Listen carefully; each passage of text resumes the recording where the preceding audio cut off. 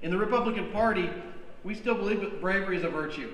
These are two great examples, and I hope that they've been able to inspire us to be brave as well. I'm going to give you a definition for a word, and it's your job to tell me what word I've defined. Now, some of you know this trick, and if you know this trick, don't ruin it for everybody else, because I already did this the other day. The definition is an administered, you got to pay attention, it's a lot of big words, an administered political economy in which shares are adjusted so that citizens are made equal.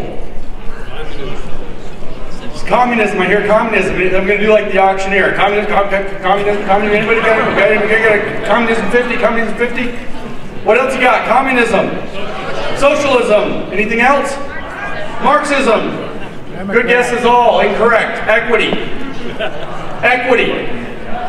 That's the definition for equity. For the last several years, that's what we've been implementing in all of our states. I know it's been a thing here in Idaho. And so now you know what we're actually implementing. They changed the words. We're getting used to this now. Conservatives have been going around 5-6 years talking to people about these issues. Finally, conservatives are starting to catch on that what the left does is changes the words. They change the words right after Monday. So they say, no, we're going to have equity. And everybody says, oh yeah, equity. That sounds good. That's like better equality. Okay. No, it's not. It's socialism. You just heard the definition. You guessed it yourselves. It's socialism. So when you look at your schools, you look at your universities, they have their diversity, equity, and inclusion programs. They're indoctrinating the kids with the concept of achieving equity and being inclusive. These new values that they're going to force upon us. Dylan Mulvaney's forcing equity and inclusion upon us, apparently. Now you know what they're forcing upon us. And I didn't tell you. You knew it yourselves once you heard what the words mean in the actual words that they use. So this is what's going on in this country. I don't want to be the first one to break it to you if you haven't caught on, but I think you already know. I think you already know the truth, just like you knew when I read the definition, said the definition of equity, you knew what I was talking about, that this is socialism or Marxism or communism. The truth of the matter is, what Kyle experienced a couple of years ago, and what we've experienced every bit since before 2020, but especially 2020 in this country, is a cultural revolution. A Marxist cultural revolution brought to the United States of America. Kyle unfortunately faced the violent street part. The Red Guard taking to the street, tearing down the old society, tearing down statues, tearing down our cities, threatening people with physical violence to the point where we had to use our Second Amendment to defend ourselves. That's the violent part. That happened in China. It happened in China in the 1950s, happened in China again in the 1960s. It was a cultural revolution, and it was led by the youth. The youth are the ones that they're using to overthrow our country. And that's why I get invited time and time again. This is my 4th trip to Idaho. Thank you for having me again. I keep getting invited out to speak about education. This is why education matters so much. So we got this thing, equity, taking over our education, these new values, inclusion, sustainability, all this nonsense, a sustainable and inclusive future. But today is an important day, and we're here for a Lincoln Day event. I don't know if you know the history. It is April 15th, and you're all thinking, oh, it's taxes. I hope I paid mine. But a lot of people don't know that 162 years ago today is the day that the Civil War was declared. We are standing here on the 162nd anniversary of the declaration of the Civil War. The shots were fired at Fort Sumter on April 12th, 1861, and Lincoln declared war on April 15th, 1861. The war lasted, there's an old movie, I had to watch it in school back when we learned things, called Across 5 Aprils. The war ended on April 9th, 1865. And in the span of this time, in the middle of this time, we had something very important introduced to the United States. We actually had 3 constitutional amendments added during the Civil War Amendments, the 13th, 14th, and 15th amendments. And among those is the 14th Amendment. The 14th Amendment includes something called the Equal Protection Clause. It says that the states will not deny equal protection under the law to anybody within their jurisdictions. It is an equal protection clause, not an equitable protection clause. We do not have an equitable socialist protection clause in the United States of America. We have an equal protection clause. So we talk about the First Amendment, it's very important. We talk about the Second Amendment. Here we're talking about the 14th Amendment. Every American is entitled and protected by our Constitution to have equal treatment before the law. This is impossible, let me tell you, under equity. It is impossible under equity. We can make this very easy. We can turn to Ibram Kendi. Ibram Kendi, you've all heard of this guy, right? He's this guy that they put on TV to talk about racism, who can't define racism without talking in a circle. What's racism, Dr. Kendi, the world's leading expert, critical race theorist, expert on racism? Racism is when racist people do racist things. That's basically the definition he gives. And I watched him on TV, he do this, and people made fun of him, and they're like, oh my God, that's so stupid. And because I actually bothered to read his books, realized that that's actually the definition he gives at the start of the first page, chapter 1 of How to Be an Anti-Racist. He actually put it in writing with an editor, etc. He's not a smart man. But what he says on page 19, also in that first chapter, is he says that if we're going to achieve equity, he says the only remedy to racist discrimination is anti-racist discrimination. The only remedy to past discrimination is present discrimination. The only remedy to present discrimination is future discrimination.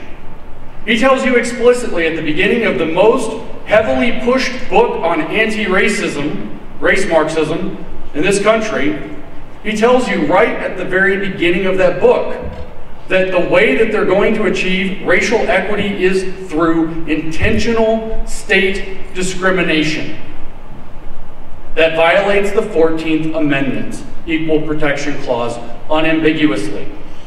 And this is what they're teaching our children, because they have to get our children to not understand what our country was built upon, so that they can force this upon us and transform our country into a socialist shithole. I have your attention now, don't I? I got told yesterday I got invited here because I just say what it is. And that's what this is. So I'm going to talk a minute about diversity, equity, and inclusion. We already covered equity. Equity is the goal. Socialism is the goal. And as Lenin said, socialism is just a step on the way to communism. So that's the goal. That's what they're trying to get us to do. But how are they going to do it? They got this diversity and inclusion. We like those things, right? Diversity, inclusion, those are great things. Communists changed the words on you folks. We should know this by now. Diversity seems not to mean diversity. You guys all know the story about Larry Elder. Larry Elder ran for governor of California. I don't know if you know who Larry Elder is. Turns out he's a black man. And what did the Los Angeles Times, we're not talking about some rinky-dink like the LA Blade or something like this. What did the Los Angeles Times put as a headline? Larry Elder, black face of white supremacy. Kyle Rittenhouse defends himself and his life in the President of the United States campaigns and says he's a white supremacist. Critical race theory and their idea of diversity means calling everything you want to control racist until you control it. The only people who are diverse, because Larry Elder is not diverse, Dave Chappelle's not diverse. You don't know if you know who Dave Chappelle is. Dave Chappelle is a comedian. He's also black. He also used to have a TV show called The Chappelle Show. I know some of you are too young to know what this is, where he had the joke about the blind black man who was a white supremacist because he didn't know he's black. This was a running gag Dave Chappelle did. It was funny. We used to be able to laugh at things.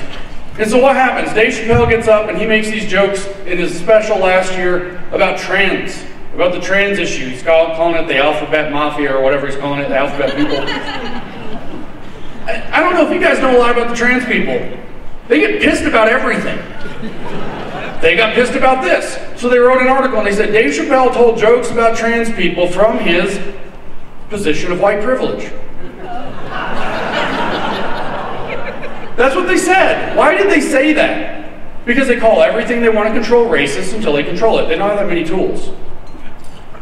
But we've caught on to this. But diversity means that you understand that this is how we're supposed to reorganize the country. It doesn't mean what you look like. It doesn't mean if you're Hispanic or black. It doesn't mean if you're Asian or whatever, the AANHPI. They love acronyms that don't describe any people. It doesn't matter if you're LGBTQ or the plus or the I or the A or the hot dog emoji.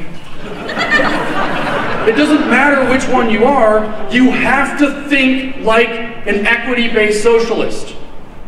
That's what Ibram Kendi says. He says we're going to appoint experts in diversity.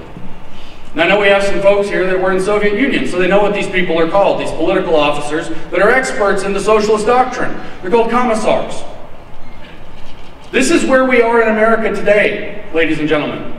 We are installing commissars under the brand name diversity so that they can bring in socialism under the brand name equity. And then they have this concept of inclusion. Don't we want to be inclusive? We don't want anybody to feel like they're not included, right? We have to include everybody. We have to include, violent criminals. We have to include lunatics. We have to include the mentally ill and put them in the classroom under inclusive policies. We have to include, except not Dave Chappelle, and not Larry Elder, and not Kyle Rittenhouse, not me. I got kicked off Twitter for 4 months for saying, okay, groomer.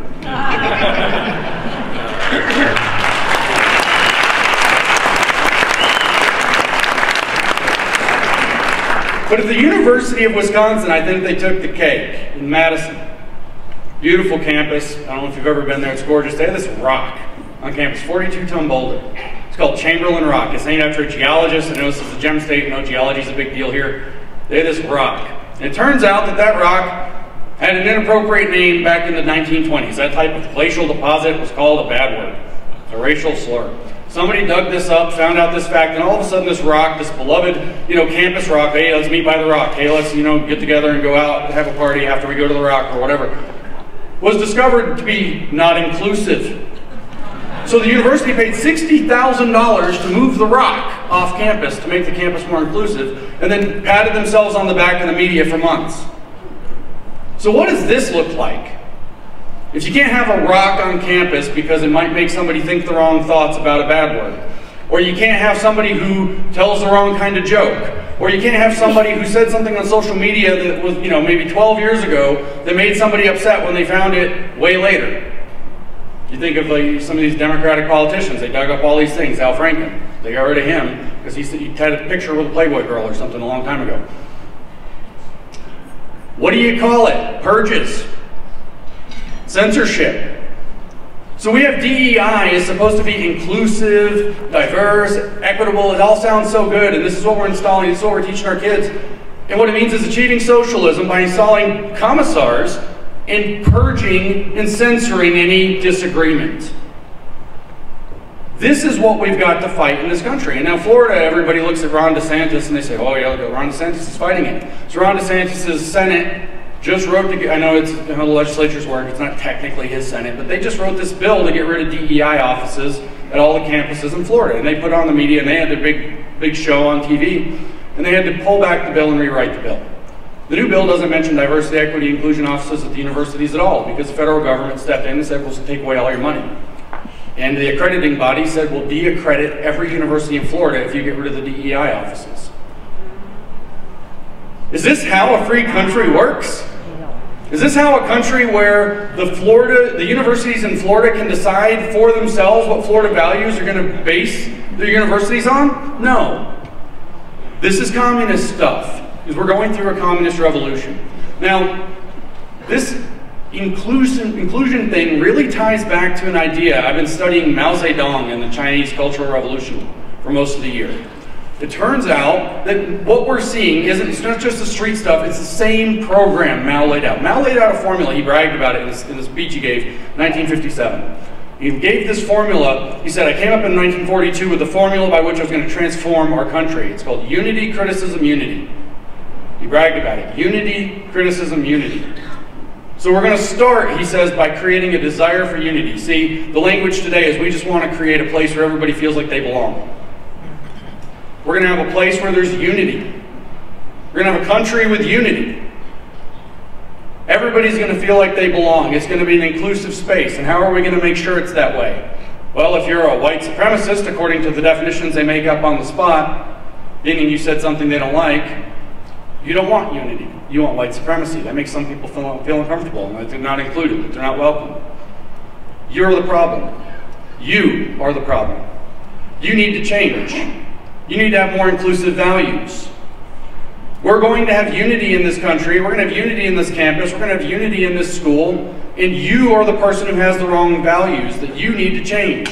And And so we've got a training session, a DEI training at work. We've got a social emotional learning lesson at school. And we're going to teach you these new values. And what we're going to do, in the words of Robin DiAngelo, who was another one of these critical race theorists that was pushed into the limelight massively in 2020 following the death of George Floyd, according to her, it's a lifelong commitment to an ongoing process of self-reflection, self-criticism, and social activism. That's what you actually are signing up for.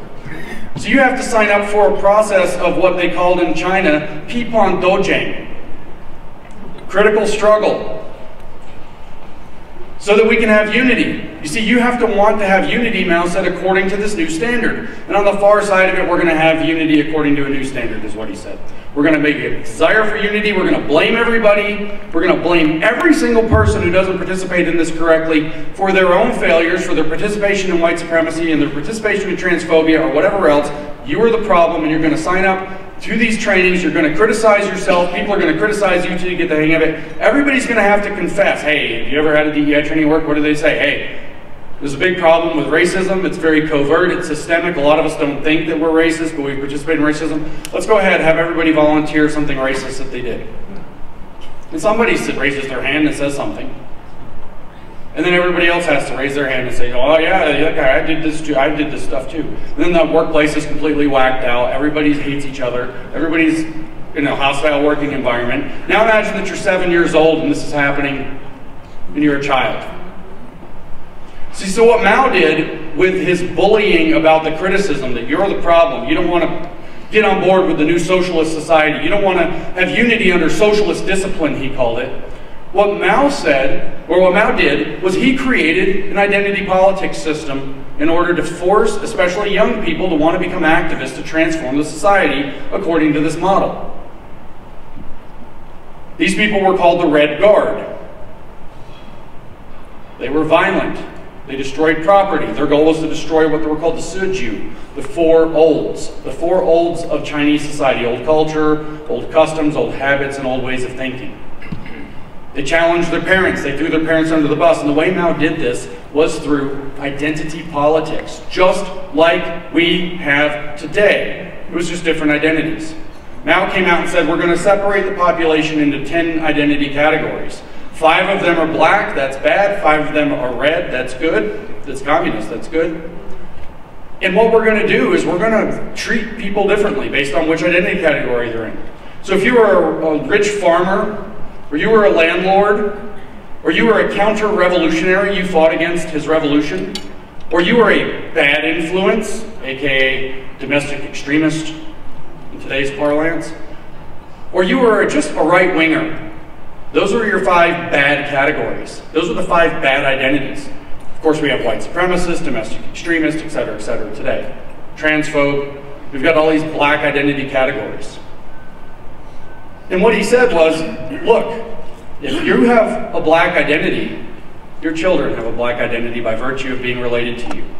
If your grandparents, your great-grandparents, happen to own a lot of land and were rich, guess what, kid? You're 7 years old, you're in the black category. We're going to treat you bad. You don't get to have special treatment at school. You don't get to wear the red scarf. You don't get to have special treats. We're going to bully you. We're going to tell you, we're going to get you to do the most important thing in Chinese culture that you should never do. We're going to get you to denounce your father in front of us. And if you do, you can join the red categories. You could become a laborer or a peasant or a revolutionary cadre, which is a diversity officer. That was their word for commissar. You can become a revolutionary guard, or you can become a revolutionary martyr. You can die for the cause, and then your family will get the honor of having red identity and better treatment. So what do we do today in our schools? We tell these kids, you're born in a body with white skin, maybe, if you happen to be white. Maybe you're Mexican, so you're white adjacent. They call it white Mexican. You might think I'm making that up. White Mexican. Whatever. You're born in a body with a skin color that associates you with the evils of slavery, Jim Crow, etc. A systemic oppression, white supremacy runs through your veins. You're 7 years old, you can't do anything about it. We're going to teach you about all of these horrible things. We're going to give you another book about slavery, another book about slavery, another book about slavery. We're going to keep talking about it. We're going to talk about starvation. We're going to talk about all these really negative subjects in social emotional learning. We're going to help you deal with the emotional impact. Because remember, you're 7. We're talking about starvation and slavery and mistreatment and all this. And you're going to get 7-year-olds, just like we've seen across the country, come home and say, I'm the worst kind of person because of my skin color. And then they're going to hold out an opportunity for them. Well, you can become an activist, you can become an ally. But guess what? All the queer identities, all those gender non-conforming, Dylan Mulvaney, all that stuff, those are good identities. We're going to celebrate you. We're going to affirm you. We're going to bring you to a club after school, the GSA. It used to be called Gay Straight Alliance. Now it's a Gender Sexuality Alliance.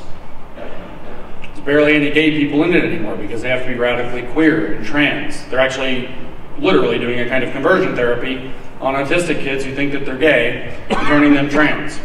Through rampant social affirmation, and by the way, don't tell your parents. Okay, groomer. So they set up bad identity categories, pressure the kids, make them feel terrible about their racial identity, and give them the queer identities to transition to. Why? And they show them Dylan Mulvaney all over the place.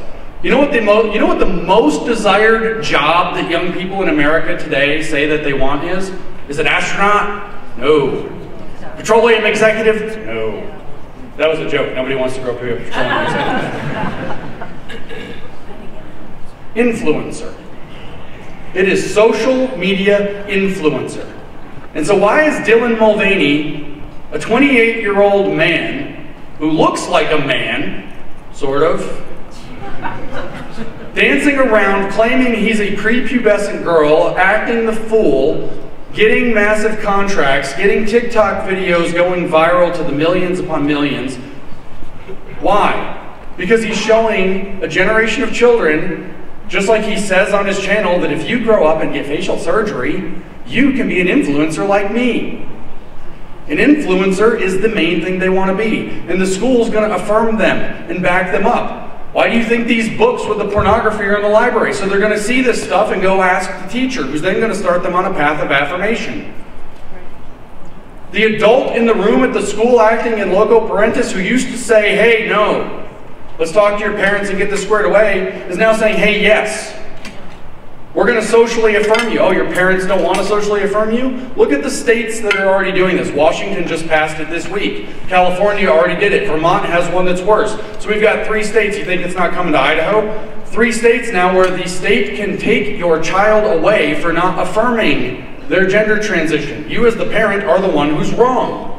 All they have to do is denounce you at school, and CPS will step in, and you're the child abuser because you refuse to affirm your child. In Canada, it is now being criminalized to try to talk your child out of gender transition if they announce that they want to have that. Why are they doing this?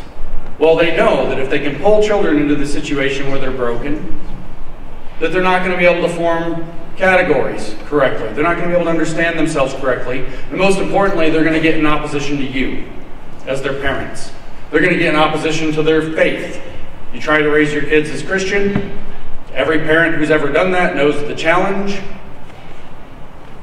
And here they're giving them something that's in direct odds to what the Bible says, so that when the child gets all worked up and angry about it, and it's super important to their sense of who they are, they're going to say the Bible's wrong. I'm done with that. And what are you going to say? Because CPS is waiting. I don't know if you call it Child Protective Services here in Idaho, but you know, we don't want to lose your kid. So you get put in a bad position. That's why they're doing this. That's why they're doing this. They're doing this so that when the riot breaks out that Kyle found himself in, half of the country celebrates it. Kamala Harris goes on TV running for vice president at the time, encouraging people to bail them out of jail. And the public's cheering. That's what they need. They need the young people cheering for this.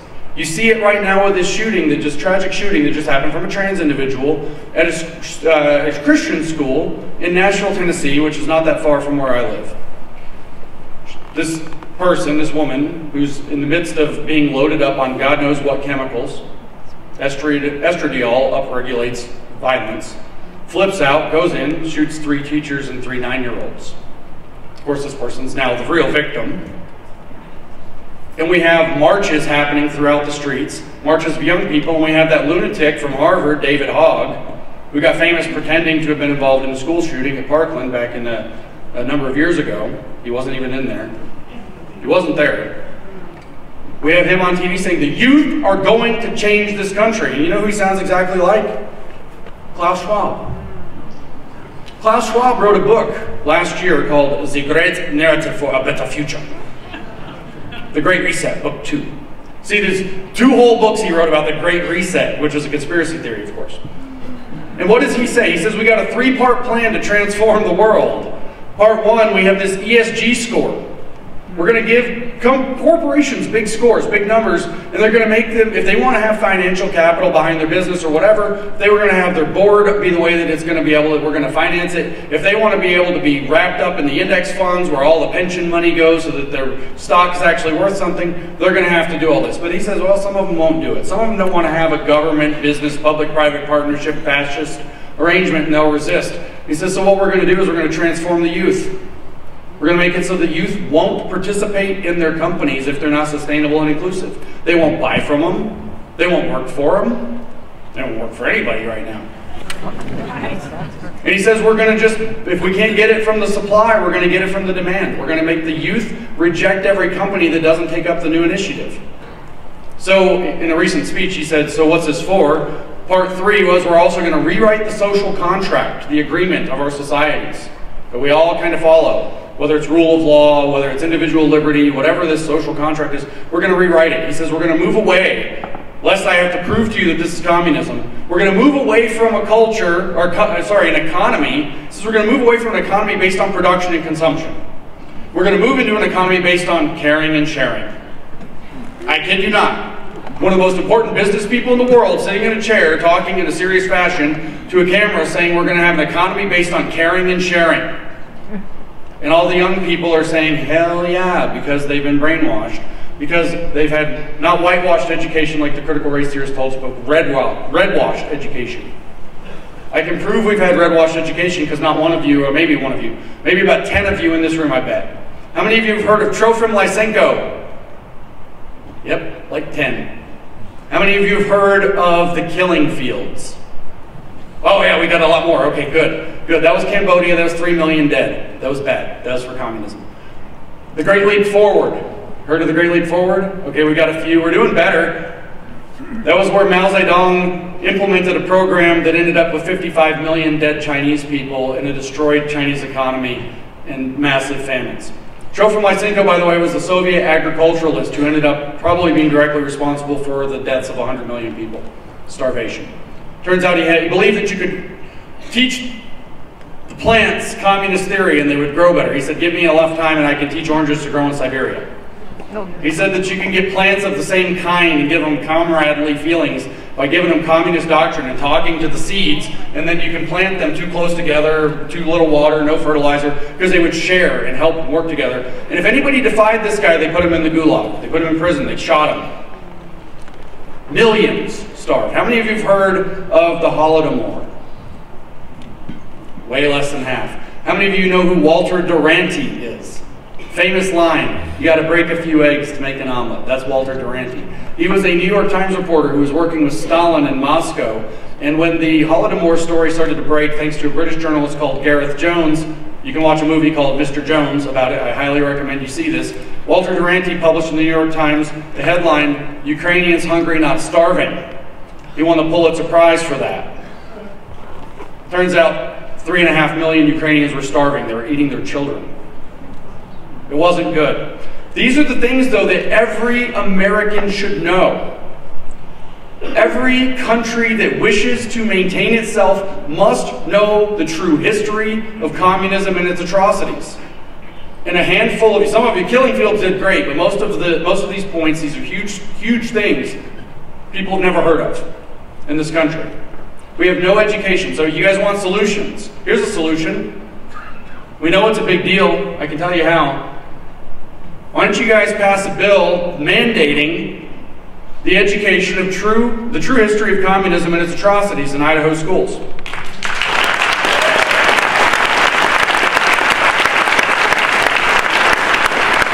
We don't hesitate to do it with the Nazis or the fascists, and good. Why aren't we teaching about the communists and their atrocities? Should be in every school in Idaho. Should be every school in America. Now here's how you know it's a big deal. They tried to pass this in Virginia. It's the only state that's tried to do it so far. They tried to pass it in Virginia. The Virginia Democrats went bonkers, voted 100% against it, and then put out a huge press run claiming that it would be racist against Asian people to teach the history of communism, because Mao, you know, and Pol Pot. It might cause anti-Asian sentiment if we taught the history of communism in the state of Virginia. So what you know is it triggered them. Wouldn't you want to know which members of your legislature are against this idea? Yeah, we do. Aren't we hunting rhinos? Yeah. Wouldn't you like to know if your governor would veto that? I don't know how much you like Brad Little, but it seems like that's the kind of thing you want to know if he's going to veto. Maybe he doesn't. Good for him. Maybe he does. Now we got some questions on the table, don't we? These are the kinds of things, if we want to talk about some solutions, that you've got to start thinking about. The left thinks operationally, and the right does not. The right thinks reactively. We like to think that they're stupid. Well, they are kind of. They don't know what a woman is. But they're not unstrategic. They are extremely elaborate with their strategies. They know exactly how far to push the issue so that you end up with large amounts of litigation about whether or not self-defense occurred. This is called mid-level violence.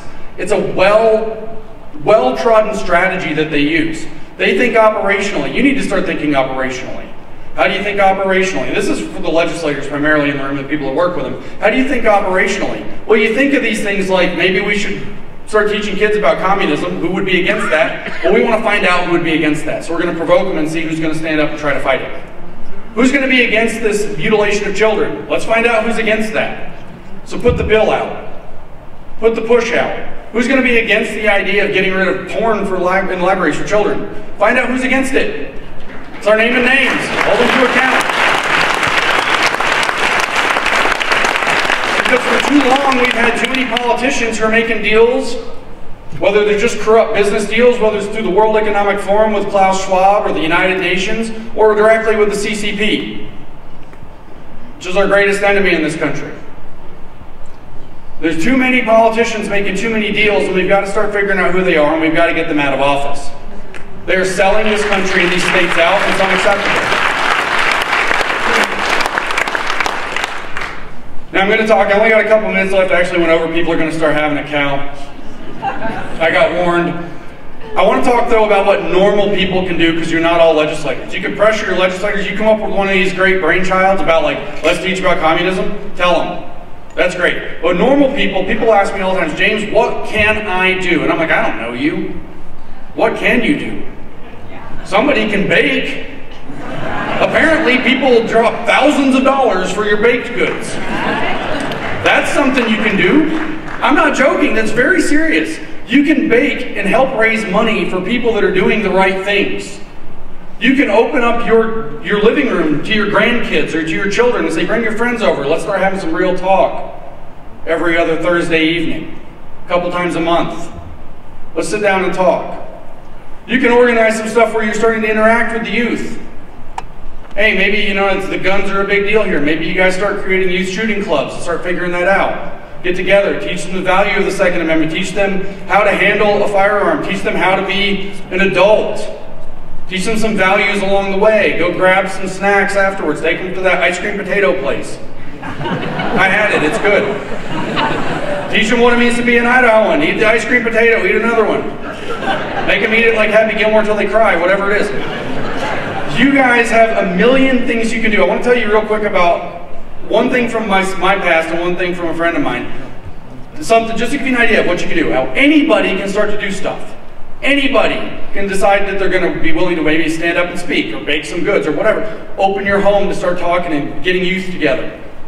There are a million things people can do. And we've got to stop thinking in the, oh, I don't know what to do. There's nothing I can do. There's so many things you can do. So for me, I'd obviously do all this nerdy stuff. I didn't stand up here and tell you about Herbert Marcuse and repressive tolerance. But there's this essay in 1965 he writes, it's called Repressive Tolerance. He says, the country that we live in is very tolerant, but the problem is it's repressive tolerance. It's only tolerant so far. It won't tolerate, you know, overthrowing the system. It doesn't tolerate leftist radicals. So we're going to create a new system, he said, called liberating tolerance, where we're going to tolerate movements from the left and not tolerate movements from the right. That's literally what he says.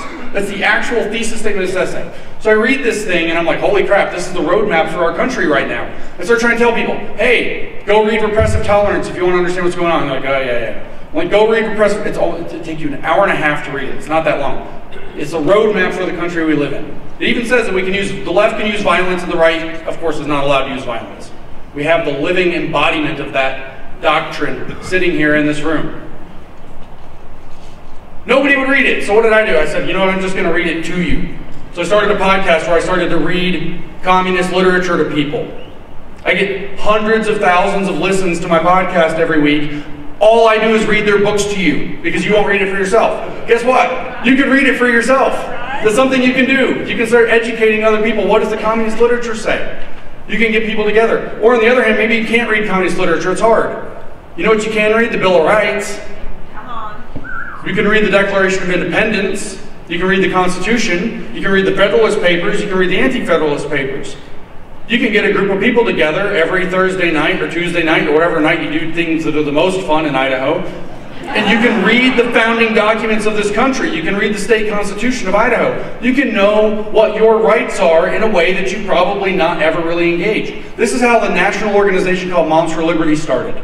It's now 135,000 women across this country, moms across this country, taking this country back from the grassroots up. One of the most effective organizations in the country. It started with 8 women who wanted to get together and read the Declaration of Independence together. You can do that. I don't know if you guys have seen my friend Billboard Chris Elston. He's a Canadian guy. Yeah, he's great. He's absolutely great. I saw a video of him today on a college campus. He went to the University of Florida, I think, and he's talking, and this kid comes up to him, and he's like, "You're all wrong. Ron DeSantis is like a demon," or something like that. He's Satan. He's saying this like literally crazy leftist stuff, and Chris just very calmly, maybe that's your temperament, talks to this guy. "Yeah, well, what about this? Let's talk about this." And he just talks to him for about 15 minutes. At the end of the thing, the kid's like, "I agree with almost everything you say now. I didn't understand." He started off saying crazy leftist stuff. So what Chris got started with, is he saw somebody put up a billboard in England that said, "I stand with J.K. Rowling," something to that effect, with the whole trans thing. And they took the billboard down and said it was hate speech. So Chris fronted some of his own money, a few $100, and put up a billboard in Vancouver, said, "I stand with J.K. Rowling," or whatever the exact same wording was. Maybe it was "I heart J.K." Something really simple. They took it down as hate speech the next day. He parlayed that. He had a website set up, got a bunch of donations, put up 8 more billboards. They all came down, all across North America. Hate speech. Stand with J.K. Rowling, the most beloved children's author, successful children's author of our time. So he said, "You know what? They can take my billboards down off of the sign, but they can't take the billboard off of my shirt." So he got a sign made that says something like, "Children can't consent to puberty blockers." That's all it says. Puts a sign on with a rope and goes and stands street corners. He doesn't pick fights. Goes to college campuses. He just stands there. And anybody who comes up and talks to him, he talks to him. He gets his facts straight. He learned all about it. How do puberty blockers work? What do they do to kids? What does it do to their bodies? What does their future look like? How is affirmation good for them instead of, whatever? He has a tagline that our children are called boys and girls and they're beautiful just as they are. This is how reasonable and smooth this guy is. They physically have attacked him. They broke his arm. They punch him in the face. They punch him in the throat. Only in Canada. No Americans have done that. Somebody spit on him. But Americans are actually, he said, much safer than Canadians. Guess what? You can create excuses to go have conversations with people too. You're not going to have those conversations on your couch. So if we're in a cultural revolution, that's what I want to bring up at this point. If we're in a cultural revolution, we better stop it.